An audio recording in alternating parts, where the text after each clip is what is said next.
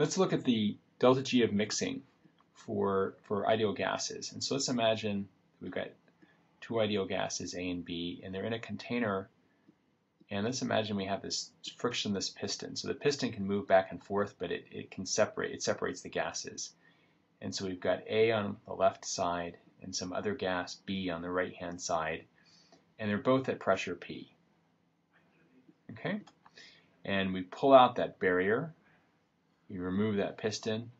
And so now we're going to have A and B mixed together in the container. And what we notice here is that because they've mixed, we now have A is able to move in the whole size of the container instead of just this little area over here, so its pressure is going to be lower than before, so it's not equal to the original pressure. And similarly, B was here, but now it's allowed to move in the whole container, so it's not going to be equal to the original pressure. In fact, we can go further than that and say that P, A, and B, while they're not equal, they're both going to be less than P. So the pressures of gases A and B have gone down. And we know from what we saw before that the change in chemical potential with pressure is equal to the Mohr volume. And so if the pressure went down, the chemical potentials went down. So the chemical potentials for both gases went down. So we expect the delta G of mixing to be negative, right? In other words, we expect the gases to mix. Okay, so what is delta G of mixing? Well, delta G of mixing is just going to be G mix, or mixed, minus G pure. All right, so how do we calculate this? How do we calculate the Gibbs function of the mixed stuff versus the Gibbs function of the pure stuff? The key to this is to realize that if we add up the chemical potentials of each substance with the number of moles of each substance, we can get the total Gibbs function.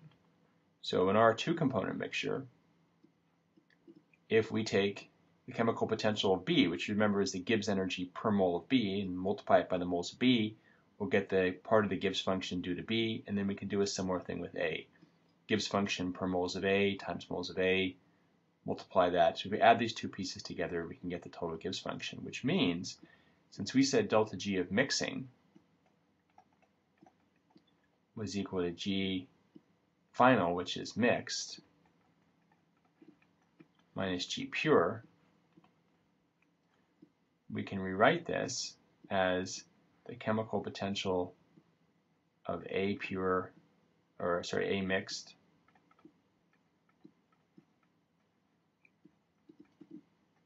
plus chemical potential of B mixed, because that's the final state,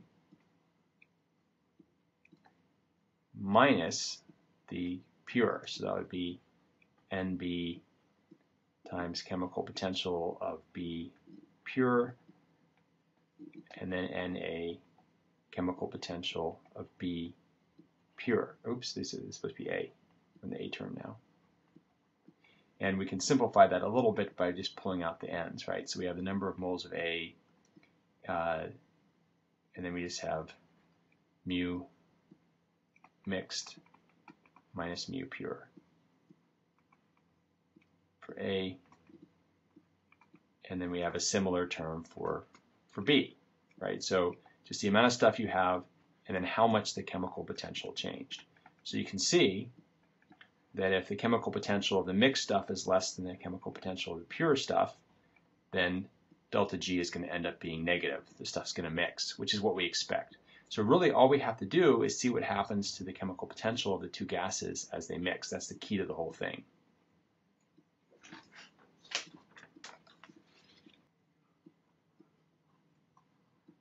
All right, so how do we find out how those chemical potentials change as we go from pure to mixed?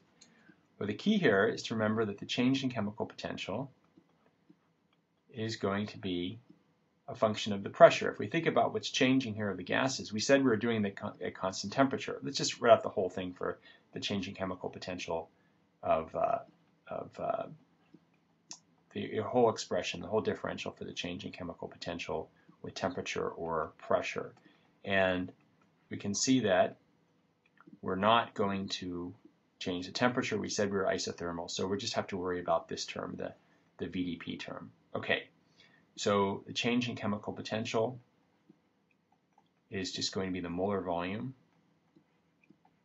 times the change in pressure. So if we integrate, we wanted to go, let's do A.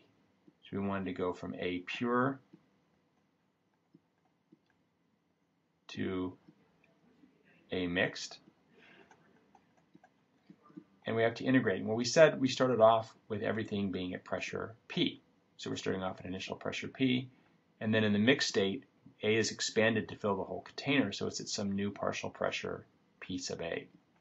So if we integrate this, we get the chemical potential of A mixed minus the chemical potential of A pure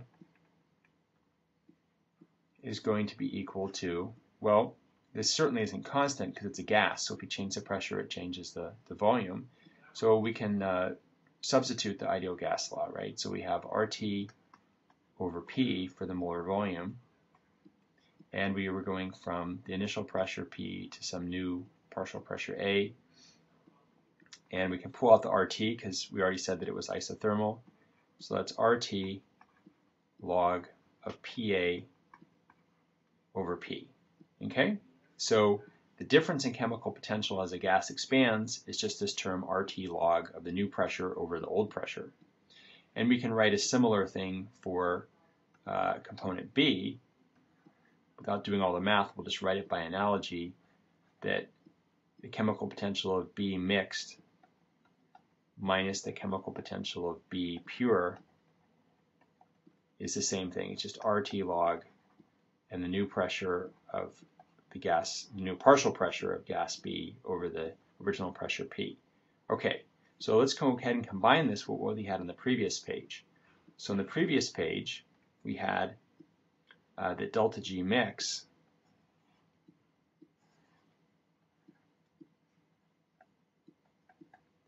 was just equal to NA delta mu A, right? This is mixed minus pure. And then the amount of B and the delta mu of B. Okay, so let's go ahead. We're calling this delta mu, right? How much mu changes when we mix. Okay, so if we plug those expressions, RT log of P in here, let's see what we get on the next page. We get the delta G mix was equal to the amount of moles of A, RT log of the partial pressure of A at the end of mixing over the original pressure, and then we have the same expression for B. Whoa, that's PB. Okay, there we go. And what we can do then is remember that we have two gases in the box at the end. Let me just draw that. And they're at different partial pressures, right? Because there were differing amounts of the two gases at the start. But at the start, the total pressure in the box was P. And that means we know that PA plus PB is equal to P. And so what we can do is we can say, aha, mole fraction. The mole fraction of A has to be equal to the partial pressure of A over the total pressure, and the same thing for the mole fraction of B. Right? The two pressures have to add to P.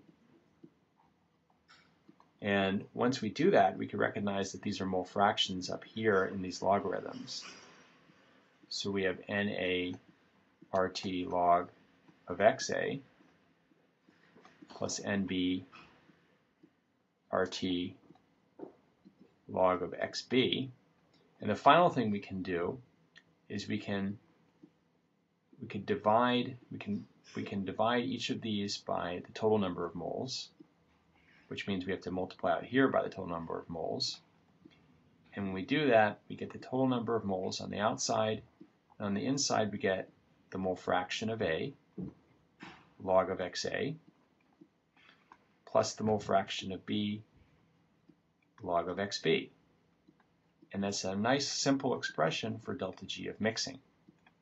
Okay, and let's remind ourselves what we were deriving here. This is isothermal mixing of ideal gases. And not just they were at the same initial the initial pressure was the same.